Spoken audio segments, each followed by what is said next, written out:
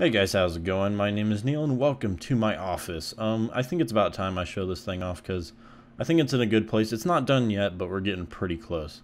So first you're going to see my carpet, and there's a few pennies on the ground and maybe some cat food because we adopted a cat. But boom, here we go. So here is the station where all the magic happens. So yeah, well, first of all, we got these dank memes up on the screen right here. This is John Tron smacking Filthy Frank's ass. And I guess we'll go to the left. So here's the headphones. These are some AKG Q701s. They're pretty much as good as you can get as far as like studio quality headphones.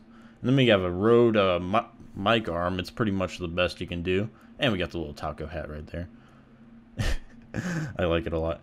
And for the mic, we got the Audio-Technica AT2035. It's pretty much the best condenser mic, in my opinion. It's just my opinion. And then if you look up here, we have this beautiful painting of my dog who sadly passed away a couple months ago.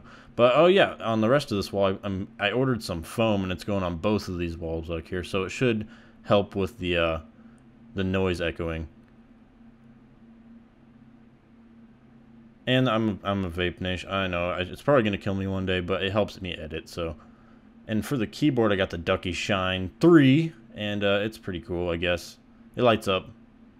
Just blue though. And my phone is the Nexus 6P, if you're wondering. And I got the Logitech MX Master mouse. It's my favorite wireless mouse. It's good for editing. If I'm gaming, I use a wired mouse, but for this, everything else, just that, it's amazing. And for the audio, we have the Focusrite Solo or Scarlett Solo. It's pretty good. It does what I need it to do, so I don't complain.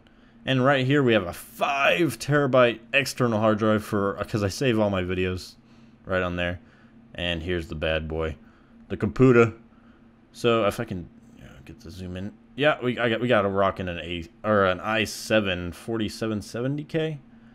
Yeah, and I got the Corsair Blue or H100i to cool that, and we also got the GTX 780 Ti. If it sounds like I'm doing this rush, it's because I'm recording the commentary over. Oh my god, look how dusty that is. I didn't even notice that while I was recording it. So yeah, I think I'm going to show a little bit of the attempt at cable management. I kind of zip-tied some stuff together, and I mean, it looks alright from the front anyway. Here we can get a better angle from the back, though. The LED strips really add, though. It just makes it perfecto. Yeah, those it's not the prettiest thing, but if you're sitting in front of it, you can't see any wires. I need to touch that up a little, but it looks alright. So yeah, that's pretty much everything. I'm adding foam to the walls that you see back there, so it should cut down on echo quite a bit. But yeah, if you like this video, tell me in the comments, and I will talk to you guys later. Pranked!